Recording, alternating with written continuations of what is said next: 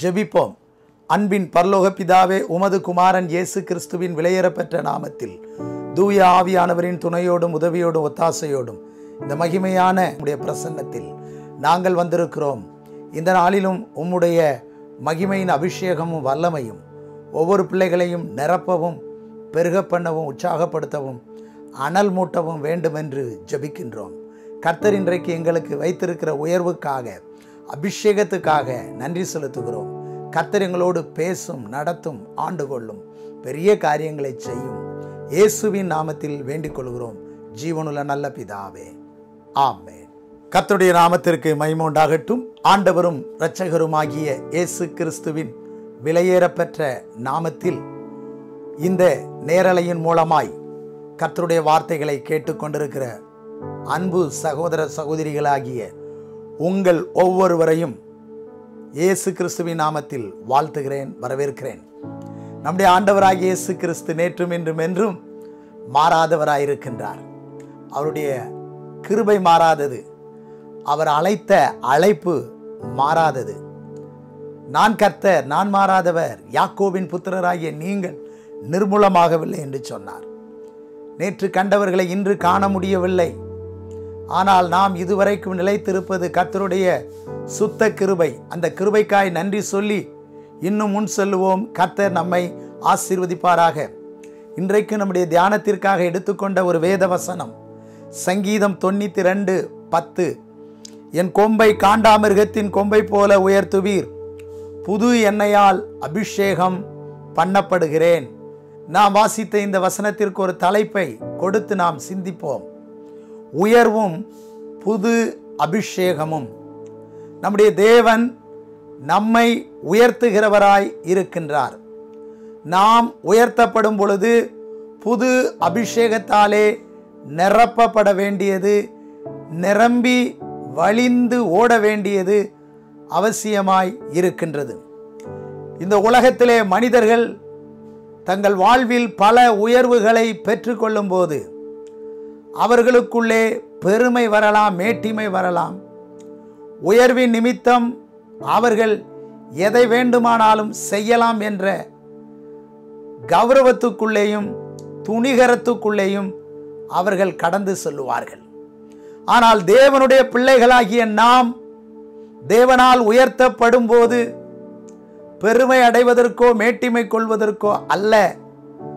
நமக்கு வருகிற உயர்வில் எல்லாம் அவரை நாம் மகிமைப்படுத்தி பரிசுத்த ஆவியினால் நிரம்பி நிரம்பி தேவ சித்தத்திற்கு ஒப்பு கொடுக்கிறவர்களாய் இருக்க வேண்டியது அவசியமாய் இருக்கிறது.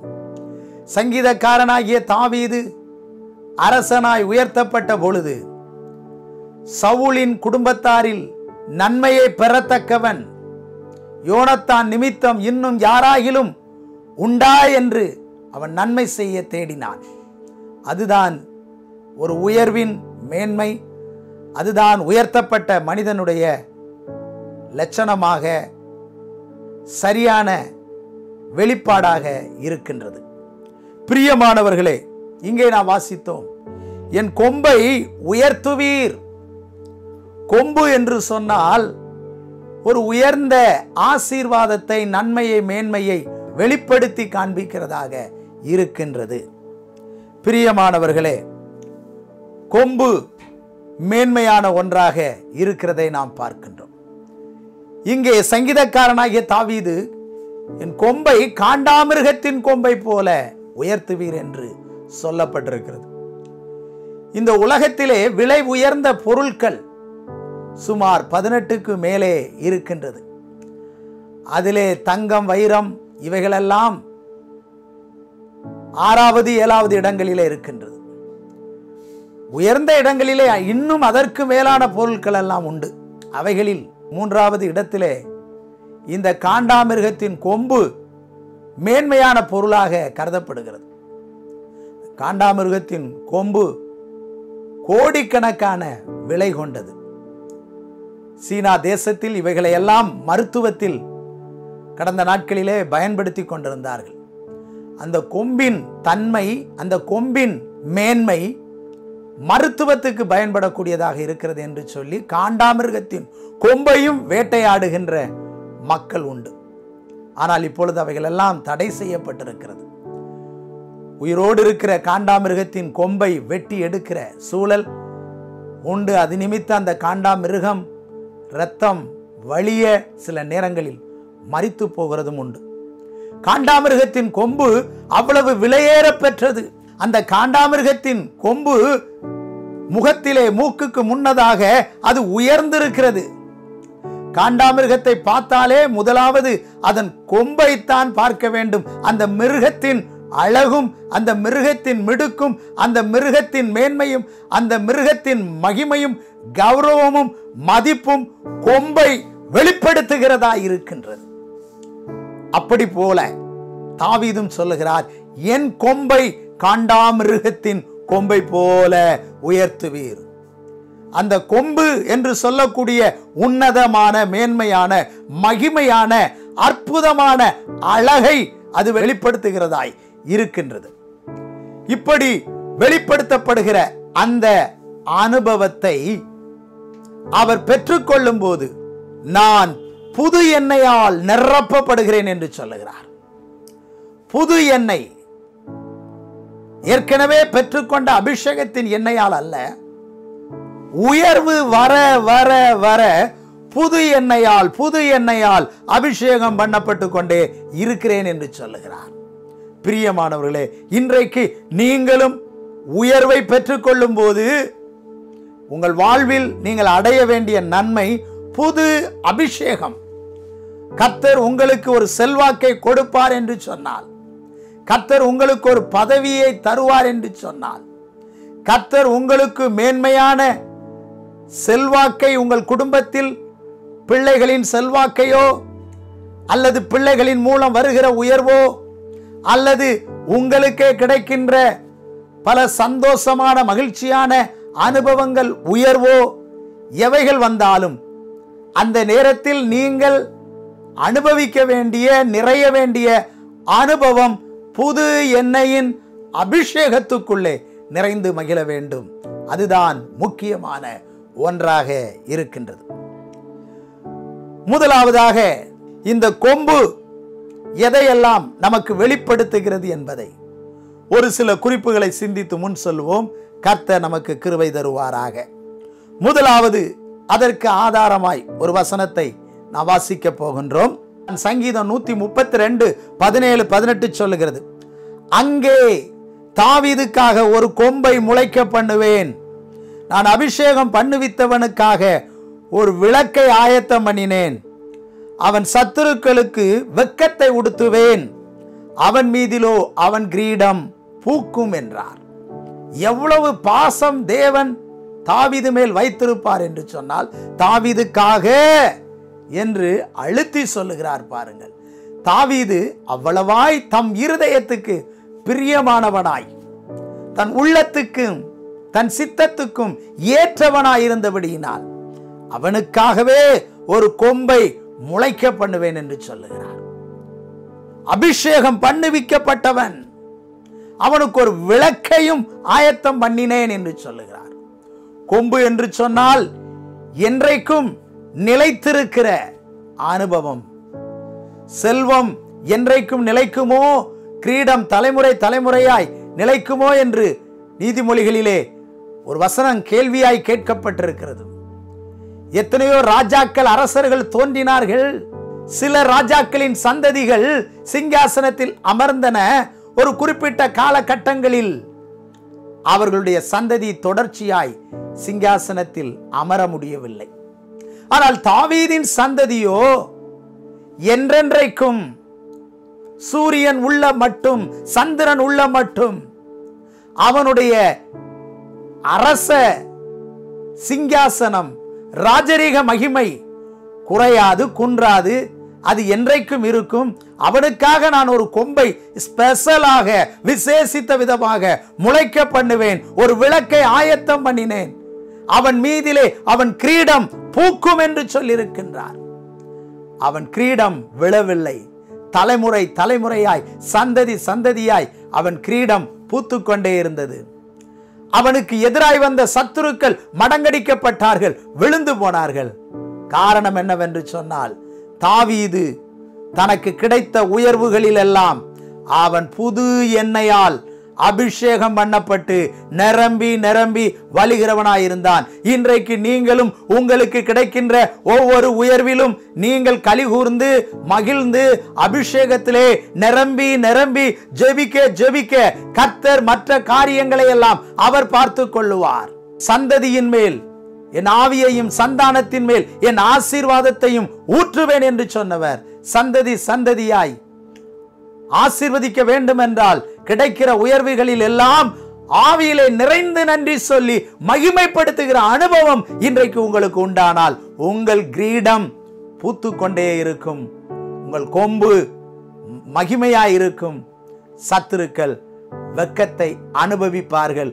உங்களுக்கு முன்பே உங்கள் கொம்போ அங்கே மேன்மையாய் இருக்கும். இரண்டாவது ஒரு வார்த்தையை பார்க்கிறோம். கொம்பு என்று சொன்னால் அழகை காண்பிக்கின்றது. அழகு. இந்த உலகத்திலே அழகுக்காக மக்கள் எத்தனையோ முயற்சிகளை எடுத்துக்கொண்டிருக்கிறார்கள். நல்ல உணவை சாப்பிட வேண்டும், சரீரத்தை நன்றாக வைத்துக் கொள்வதற்கு எத்தனையோ விதவிதமான சோப்புகள், விதவிதமான பெர்ஃப்யூம், இன்னும் எத்தனையோ சிகை நகை அலங்காரங்கள் என்று பல விதங்களிலே தங்களை இந்த உலகத்தில் அலங்கரித்து தங்கள் அழகை இந்த உலகம் காண, இந்த உலகம் பார்க்க எப்படி தங்களுடைய அழகை மேன்மைப்படுத்தணுமோ அப்படியெல்லாம் இன்ற உலகம் இன்றைக்கு அழகுக்காக அழகு கலை என்று சொல்லி அழகு கூடம் என்று சொல்லி பல இடங்களில் நிறுவப்பட்டு தங்களை அழகுபடுத்திக் கொள்வதற்கு எத்தனையோ பேர் முயற்சி எடுத்துக் கொண்டிருக்கிறதை பார்க்கின்றோம். பிரியமானவர்களே, இங்கே நாம் பார்க்கின்றோம் எது அழகு? அவன் கொம்பு அழகாயிருக்குமாம். வேதத்திலே வாசிக்கின்றோம் 112 சங்கீதம் 9 வாரி இறைத்தான், ஏழைகளுக்கு கொடுத்தான், அவனுடைய நீதி என்றைக்கும் நிற்கும், அவன் கொம்பு மகிமையாய் உயர்த்தப்படும். பிரியமானவர்களே, மகிமையாய் உயர்த்தப்படும் என்று சொன்னால், மகிமை என்றாலே அழகு, மகிமை என்று சொன்னாலே பிரசன்னம், அந்த மகிமை என்று சொன்னாலே வாடாதது, மங்கி போகாதது, எப்பொழுதும் ஜொலிக்கக்கூடியது, எப்பொழுதும் பிரகாசிக்கக்கூடியது, எப்பொழுதும் அது நிலைக்கக்கூடியது தான் மகிமை. அவன் கொம்பு மகிமையாய் உயர்த்தப்படுமாம். தாவீது கர்த்தர் ஆசீர்வதித்தார். தாவீதை கர்த்தர் மேன்மைப்படுத்தினான். அவன் வாரி இறைக்கிற மனிதனாய், ஏழைகளுக்கு கொடுக்கிற மனிதனாய் இருந்தான். என்னுடைய செல்வம் எனக்கு வேண்டியதாயிராமல் அது பூமியில் உள்ள பரிசுத்தவான்களுக்கும் நான் விரும்புகிற மகாத்துமாக்களுக்கும் வேண்டியதாய் இருக்கிறது என்று சொன்னாய் என்று சங்கீதம் 16 கீழ்காணும் வசனங்களில் நாம் வாசிக்க முடியும். தன்னுடைய சிறுமையிலே ஆலயத்திற்காக அவன் வெள்ளியையும் பொன்னையும் இரும்பையும் வெங்கலத்தையும் கணக்குக்கு அடங்காத அளவுக்கு சேர்த்து வைத்தான். அவன் அள்ளி அள்ளி கொடுக்கின்ற ஒரு தேவ மனிதன். ஏழைகள், எளியவர்கள், திக்கற்றவர்கள், ஒடுக்கப்பட்டவர்கள், கடன்பட்டவர்கள், முறுமுறுக்கிறவர்கள் எல்லாரும் தாவீதின் இடமாய் வந்து சேர்ந்து கொண்டார்கள். அவர்களை எல்லாம் அவன் பரிபாலித்து பரிபாலனம் செய்து மகிமையாய் நடத்தி கொண்டிருந்தபடியினாலே அவனுடைய கொம்பை கர்த்தர் அழகாய் உயர்த்தினார். அதைத்தான் சொல்லப்பட்டிருக்கிறது, அவனுடைய நீதி என்றைக்கும் நிற்கும். நீதி என்று சொன்னால் மேன்மையான ஒரு அனுபவம். சரி, நீதிதான், நீதியே அழகு. அநீதி அருவருப்பானது. அவனிடத்தில் அநீதி இல்லை, நீதி உள்ளவனாயிருந்தான். 2 கொரிந்தியர் 9:9 வாசிக்கிறோம். வாரி இறைத்தான், ஏழைகளுக்கு கொடுத்தான், அவனுடைய நீதி என்றென்றைக்கு நிற்கும் என்று எழுதியிருக்கிறபடியாகும் என்று புதிய ஏற்பாட்டிலும் பவுல் சொல்லுகின்றார். மக்கதோனியா சபை எடுத்து எடுத்து கொடுக்கின்றவர்களாய் இருந்தார்கள். இன்றைக்கு பிரியமானவர்களே, கர்த்தர் உங்களை கொடுக்கும்படியாக வைத்திருப்பார் என்று சொன்னால், நீங்கள் கர்த்தருக்காக கொடுக்கும் போது ஆவியிலே நிறைந்து ஜெபியுங்கள். ஏழைகளுக்கு தான தர்மங்களை செய்யும் பொழுது ஆவியிலே நிறைந்து ஜெபியுங்கள். புது எண்ணெயால் அபிஷேகம் பண்ணப்படுங்கள். இன்னும் உங்களுடைய கொம்பை கர்த்தர் மகிமையாய் உயர்த்துவார். இன்னும் உங்களுடைய அழகை கர்த்தர் மேன்மைப்படுத்துவார். நீதி என்பது அழகாயிருக்கின்றது. தேவ பிரசன்னம் என்பது அழகாயிருக்கிறது. உங்களுடைய நீதி வற்றாத சமுத்திரமாயிருக்கும். உங்கள் நீதி இன்னும் மகிமையாய் இந்த உலகத்தில் ஜொலிக்கும். அபிஷேகத்திலே நிரப்பப்படுங்கள். நீதி என்ற கொம்பு அழகானது, அது உயர்த்தப்படட்டும். அந்த கிருபையை கர்த்தர் உங்களுக்கு தரட்டும். மூன்றாவதாக நாம் பார்க்கும்போது, கொம்பு என்றால் பலத்தை காண்பிக்கின்றது. பிரியமானவர்களே, பலம், நல்ல வல்லமை உள்ள தன்மைதான் பலம். பிலேயாம் இஸ்ரவேல் மக்களை சபிக்கும்படியாக பாலாக் அழைத்த போது சென்றான். அவனால் இஸ்ரவேல் மக்களை சபிக்க முடியவில்லை.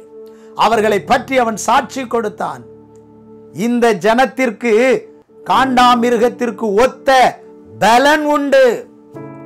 காண்டாமிருகத்தின் பலனே பலன். அதை மாட்டை பிடித்து அடக்கி நுகத்தை வைத்து அதை பரம்படிப்பது போல, உழுவது போல, அதை வேலைக்கு பயன்படுத்துவது போல இந்த காண்டாமிருகத்தை வேலைக்கு மனிதனால் பயன்படுத்த முடியாது. அவைகளை அடக்க முடியாது என்பதை யோபுவுக்கு ஆண்டவர் சொல்லியிருக்கின்றார். மனித பலத்தால் அவைகளை அடக்குவது அரிது. அவ்வளவு பலன். பிரியமானவர்களே, அந்த மிருகத்தின் பலன் அவ்வளவு என்று சொன்னால், ஒவ்வொரு மிருகத்தின் பலனும் அதனுடைய கொம்பிலே அதிகமாக இருக்கிறது. அது தன்னுடைய கொம்பை வைத்து தூக்கும் என்று சொன்னால் அங்கிருந்து ஒருவன் தப்புவிப்பது கடினம்.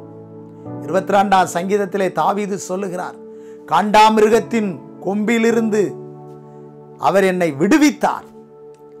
காண்டாமிருகம் தன் கொம்பிலே அவரை தூக்கிவிட்டது. அங்கிருந்து விடுவிக்கப்பட்டது அவருடைய பலத்தில் அல்ல, கர்த்தருடைய கிருபையினாலே நான் விடுவிக்கப்பட்டேன் என்று சொல்லுகிறார். அப்படியானால் அந்த மிருகத்திற்கு அவ்வளவு பலனை கொடுத்திருக்கிறார். இன்றைக்கு உங்களுடைய கொம்பு என்று சொல்லும் பொழுது உங்களுடைய பலத்தை காட்டுகிறது. அந்த கோத்திரத்தில் பலவீனப்பட்டவன் ஒருவனும் இல்லை என்று சொல்லப்பட்டிருக்கிறது. பிரியமானவர்களே, அவ்வளவு பலன். அதைத்தான் சங்கீதம் 89:17 வாசிக்கின்றோம். நீரே அவர்கள் பலத்தின் மகிமையாயிருக்கிறீர், உம்முடைய தயவினால் எங்கள் கொம்பு உயரும் என்று சொல்லப்பட்டிருக்கிறது. உம்முடைய தயவினால் எங்கள் கொம்பு உயரும். பிரியமானவர்களே, நம்முடைய ஆண்டவர் தான் பலமாயிருக்கிறார். உலகத்தில் இருப்பவனை காட்டிலும் உங்களுக்குள் இருக்கிறவர் பெரியவர். பலவான்களின் புத்திரரே, கர்த்தருக்கு மகிமையும் வல்லமையும் செலுத்துங்கள் என்று சங்கீதம் 29:1 நாம் வாசிக்கிறோம். கர்த்தர் நம்மை பலவான்களாய் வைத்திருக்கிறார். அப்படியானால் தேவ ஆவியினாலே நாம் பெற்றுக்கொண்ட பலத்துக்காக, வசனத்தினால் பெற்றுக்கொண்ட பலத்துக்காக, உபவாசித்து ஜெபிப்பதினாலே பெற்றுக்கொண்ட பலத்துக்காக ஆண்டவருக்கு நன்றி சொல்ல வேண்டும். என்னை பலப்படுத்துகிற கிறிஸ்துவினாலே எல்லாவற்றையும் செய்ய எனக்கு பலன் உண்டு என்று அங்கே அப்போஸ்தலனாகிய பவுல் சொன்னாரே, அப்படி பலனை தேவனிடத்திலிருந்து நாம் பெற்றுக்கொண்டே இருக்கிறபடியினாலே அதற்காக நாம் ஆண்டவருக்கு நன்றி சொல்ல வேண்டும். நமக்கு தந்திருக்கிற பலத்துக்காக ஸ்தோத்திரம் செலுத்த வேண்டும். அதைத்தான் ஆண்டவர் அன்றைக்கு கிதியோனிடத்திலே சொன்னார், உனக்கு இருக்கிற இந்த பலத்தோடு நீ போ, அங்கே மீதியானியரை ஒரே மனிதனை முறியடிப்பது போல முறியடிப்பாய் என்று ஆண்டவர் சொன்னார். பிரியமானவர்களே, தேவ பலன் விசேஷமானது. பரிசுத்த ஆவி உங்களிடத்தில் வரும்போது பலனடைந்து எருசலேமிலும் யூதேயா முழுவதிலும் சமாரியாவிலும் பூமியின் கடைசி பரியந்தம் எனக்கு சாட்சிகளாய் இருப்பீர்கள். மேலும் மேலும் நாம் பலத்திலே முன்னேறுவதற்கு ஆவியிலே நிறைந்து நிறைந்து ஜெபிக்க வேண்டும். அதைத்தான் இங்கே நாம் பார்க்கின்றோம். கொம்பு என்றால் நம்முடைய பலம். கர்த்தர் நமக்கு பலத்தை தர தர ஆவியிலே நிறைந்து ஜெபிக்கிற ஒரு அனுபவம் உங்களுக்கு வேண்டும் என்பதைத்தான் இந்த வசனம் நமக்கு வெளிப்படுத்துகிறது. நான்காவதாக, கொம்பு என்றால் வீரத்தை காண்பிக்கின்றது. பலம் என்று பார்த்தோம், வீரமும் அதில் இருக்கிறது. இந்த வீரமானது நமக்கு தைரியமுள்ள ஒரு வீரம். நம் எதிர்வரும் சோதனைகளை, எதிர்வரும் சவால்களை சமாளிப்பதற்கும் அவைகளை முட்டி வீழ்த்துவதற்கும் தகர்த்து போடுவதற்கும் உரிய வீரத்தை கர்த்தர் அந்த கொம்பில் வைத்திருக்கிறார். வைராக்கியத்தை அந்த கொம்பில் வைத்திருக்கிறார். அதைத்தான் சங்கீதம் 75:10 வாசிக்கிறோம். துன்மார்க்கருடைய கொம்புகளை எல்லாம் வெட்டி போடுவேன், நீதிமான்களுடைய கொம்புகளோ உயர்த்தப்படும். நீதிமான்களுடைய கொம்புகள் ஒரு நாளும் தாழ்த்தப்படுவதில்லை. நீதிமானின் கொம்புகள் ஒரு நாளும் முறிந்து போவதில்லை. நீதிமான்களுடைய கொம்புகள் ஒரு நாளும் தோல்வி அடைவதில்லை. நீதிமான்களுடைய கொம்புகள் ஒரு நாளும் பின்வாங்குவதில்லை. நீதிமான்களுடைய கொம்பு அது வீரத்தை வெளிப்படுத்துகிறது. ஒரு காண்டாமிருகத்தின் கொம்பை பார்க்கும்போது அல்லது ஒரு காளை மாட்டின் கொம்பை பார்க்கும் பொழுது அந்த மாட்டிற்கு வீரம் உண்டு. வீரர்கள் தான் அந்த மாட்டை அடக்குவார்கள். அப்போ வீரத்திற்கு சவால் விடக்கூடிய அளவுக்கு அந்த கொம்பு உயர்ந்திருக்கிறது. இன்றைக்கு இந்த உலகத்திலே வியாதியோ, இந்த உலகத்தில் சத்துருவின் கிரியைகளோ, அல்லது எந்த துஷ்ட வல்லமையின் ஆதிக்கங்களோ எவைகள் நமக்கு எதிராய் வந்தாலும் அவர்களுக்கு சவால் விடக்கூடிய வீரத்தை தேவ பிள்ளைகளுக்கு தந்து வீரத்தை கர்த்தர் உயர்த்தி வைக்கின்றார். வீரமுள்ள தேவ மனிதனாய், வீரமுள்ள தேவ மனுஷியாய் கர்த்தர் உன்னை வீரமுள்ளவனாய் வைத்திருக்கின்றார். நீ உன்னை பலவீனன் என்று அற்பமாய், தாழ்வாய், இழிவாய் நினைக்க வேண்டிய அவசியம் இல்லை. சத்துருக்களை குறித்து பயப்படண்டாம். துன்மார்க்கருடைய கொம்புகளை கர்த்தர் முறித்து போடுவார் என்று சொல்லப்பட்டிருக்கிறதை நாம் பார்க்கிறோம். அதைத்தான் எரேமியா 48:25 சொல்லுகிறது. மோவாபின் கொம்பு வெட்டுண்டது, அவன் புயம் முறிக்கப்பட்டது என்று கர்த்தர் சொல்லுகிறார். மோவாபியனின் வீரம் என்ன? சபிப்பது. இஸ்ரவேல் பிள்ளைகளை, தேவ பிள்ளைகளை சபிப்பது, சூனியம் வைப்பது. இதுதான் மோவாபியருடைய வீரம். மற்றவர்களை சபிக்கிறவர்கள் யாராயிருந்தாலும், சூனியம் வைக்கிறவர்கள் யாராயிருந்தாலும் அவர்கள் துன்மார்க்கர்கள். அவர்கள் கொம்பெல்லாம் ரொம்ப நாள் நிலைப்பதில்லை. மோவாபின் கொம்பு முறிக்கப்பட்டது போல இந்த சபிக்கின்ற ஜனங்கள், அவர்கள் நாங்கள் உயர்ந்திருக்கிறோன்னு பெருமை பாராட்டினாலும், சூனியம் வைக்கிறவர்கள் நாங்கள் ஆசீர்வாதமாக இருக்கிறோம் என்று வீர தத்துவம் பாராட்டினாலும் அவைகளெல்லாம் முறிக்கப்பட்டு போகும். அவைகளை தேவன் முறித்து போடுகிறார். ஆனால் நீதிமானுடைய கொம்பு முறிக்கப்படாமல் இருப்பதற்கு காரணம் அவன் ஆவியிலே நிறைந்து புது எண்ணெயால் அபிஷேகம் பண்ணப்பட்டு கொண்டே இருக்கிறான். புது எண்ணெயால் அபிஷேகம் பண்ணப்பட ஆவிக்குரிய வைராக்கியம், ஆவிக்குரிய வீரம் உங்களுக்குள்ளே பெருகி கொண்டே இருக்கும், வளர்ந்து கொண்டே இருக்கும். அந்த வீரத்தினால் நீங்கள் விவேகமாய் நடப்பீர்கள். அந்த வீரத்தினால் பலவிதமான ஜெயத்தை பெற்றுக் கொள்வீர்கள் என்பதில் சந்தேகமில்லை. ஐந்தாவதாக, கொம்பு என்றால் வெற்றியை காண்பிக்கின்றது. பிரியமானவர்களே, அதற்கு ஆதாரமாக 1 சாமுவேல் 2ஆம் அதிகாரம் 1ஆம் வசனம் இப்படி சொல்லுகிறது. அப்பொழுது அன்னாள் ஜெபம் பண்ணி, என் இருதயம் கர்த்தருக்குள் களிகூறுகிறது, என் கொம்பு கர்த்தருக்குள் உயர்ந்திருக்கிறது, என் பகைஞரின் மேல் என் வாய் திறந்திருக்கிறது, உம்முடைய ரட்சிப்பினாலே சந்தோஷப்படுகிறேன். Praise the Lord. ரட்சிப்பினாலே சந்தோஷப்படுகிறேன் என்று சொல்லுகிறார். இது ஒரு வெற்றியை காண்பிக்கிறது.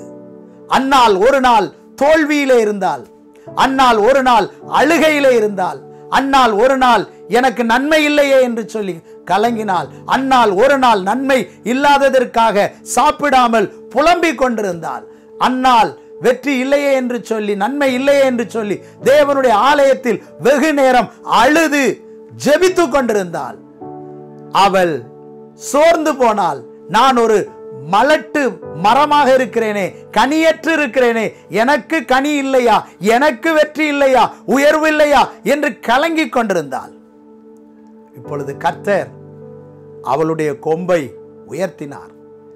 எதை காண்பிக்கிறது? வெற்றியை காண்பிக்கிறது, ஜெயத்தை காண்பிக்கிறது. அவள் அழகாய் பாடுகின்றதை நாம் பார்க்கின்றோம். இப்பொழுது அவளுடைய வாழ்க்கையிலே வெற்றி களிப்பு வந்து விட்டது. கர்த்தருக்குள் என் இருதயம் கர்த்தருக்குள் களி கூறுகிறது என்று சொல்லுகிறார். களிப்பு எப்பொழுது வரும்? வெற்றி கிடைத்த உடனே களிப்பு வரும். வெற்றி பெற்ற வீரர்கள் மகிழ்ச்சிக்கு அளவே இல்லை. எதிர்பார்த்த வெற்றி, எதிர்பார்த்த நன்மை, எதிர்பார்த்த ஆசீர்வாதம் கிடைத்து விட்டது. எனவே கலிகூர்வு. இரண்டாவது அவர் சொல்லுகிறார், கர்த்தருக்குள் என் கொம்பு உயர்ந்திருக்கிறது. வெற்றி என்பது ஒரு உயர்வை காட்டுகிறது. அவளுக்கு ஒரு சாமுவேலை கர்த்தர் கொடுத்ததினாலே நான் இப்ப உயர்த்தப்பட்டிருக்கிறேன். அவள் சமுதாயத்திலே, அவள் சக்கலத்தின் அருகிலே அவளும் உயர்த்தப்பட்டாள், மேன்மை அடைந்தாள். இப்ப என் கொம்பு உயர்ந்திருக்கு, என் வெற்றி உயர்ந்திருக்கு, என் சந்தோஷம் உயர்ந்திருக்குது. என் பகைஞரின் மேல் என் வாய் திறந்திருக்கிறது. அவளுடைய நாவு கலிகூறுகிறது. இப்பொழுது பகைஞர்கள் அவளை இழிவாய், அற்பமாய், துக்கப்படுத்தும்படியாய் பேச முடியாது. இப்பொழுது பகைஞர்களின் மேலே இவள் வெற்றியை பேசுகிறாள். நான் என் தேவனை நோக்கி கூப்பிட்டேன், என் சத்தத்தை கேட்டார், எனக்கு செவி கொடுத்தார், என் நன்மையை எனக்கு தந்தார். இனி நான் வெறுமையானவள் அல்ல என்று கலிகூறுகிறாள். அவருடைய ரட்சிப்பினால் சந்தோஷப்படுகிறேன் என்று சொல்லுகிறார். எனவே பிரியமானவர்களே, நாம் கர்த்தருக்குள்ளே இருக்கும்போது நம்முடைய தோல்வியான, நம்முடைய துக்கமான, மற்றவர்கள் அற்பமாய் எண்ணுகிற சூழ்நிலையிலே நாம் கலங்க வேண்டாம். கர்த்தருடைய சமூகத்திலே ஜெபிக்கும் போது, இதயத்தை ஊற்றும் போது, மன்றாடும் போது நம்மையும் கர்த்தர் வெற்றி களிப்பிலே வெற்றியின் கொம்பை முளைக்க பண்ணுகிறார். அப்பொழுது நாம் மேலும் மேலும் அபிஷேகத்திலே நிரம்பும் பொழுது பலப்பட்டு கொண்டே இருப்போம். பாருங்கள், இந்த அன்னாள் கலிகூர்ந்து கொண்டே இருந்தால், முதல் மகன் சாமுவேலை தேவ சமூகத்திலே அர்ப்பணித்த பொழுது மறுபடியும் கர்த்தர் அவளுக்கு அநேக பிள்ளைகளை கொடுத்து அவளை மலடியை பிள்ளை தாட்சி ஆக்கி சுகமாய் குடியிருக்க பண்ணினார், உயர்த்தி வைத்தார். இன்றைக்கு நம்முடைய தேவன் நம்மை உயர்த்துகிறவரும், நம்மை மேன்மைப்படுத்துகிறவரும், நம்மை ஆசீர்வதிக்கிறவருமாய் இருக்கிறார் என்பதிலே சந்தேகம் இல்லை. எனவே சங்கீதக்காரன் சொன்னது போல, என் கொம்பை காண்டாமிருகத்தின் கொம்பை போல உயர்த்துவீர், புது எண்ணெயால் அபிஷேகம் பண்ணப்படுகிறேன் என்ற வார்த்தையின்படி புது எண்ணெயால் அபிஷேகம் பண்ணப்பட்டு நமக்கு கிடைக்கிற உயர்வுக்கு எல்லாம் நன்றி சொல்லி ஆவியிலே நிறைந்து நன்றி சொல்லுவோம். ஆவியிலே புதிய அபிஷேகத்திலே, புதிய மகிமையிலே நிரம்புவோம். புது அபிஷேகத்தாலே நிரப்பப்படுவோம், புது எண்ணெயால் நிரப்பப்படுவோம். நம்முடைய வாழ்க்கை மேலும் மேலும் சிறந்திருக்கும். நம்முடைய கொம்பு உயர்த்தப்பட்டிருக்கும். உயர்த்தப்பட்ட உயர்வுகள் எல்லாம், பெற்ற உயர்வுகள் எல்லாம் நிலைத்திருக்கும், மகிமையாயிருக்கும், அழகாயிருக்கும். எனவே இந்த ஆசீர்வாதங்களை நாம் தொடர்ந்து தக்க வைத்துக் கொள்வோம். கர்த்தர் இந்த வார்த்தைகளினாலே நம்மை ஆசீர்வதித்து பலப்படுத்துவாராக.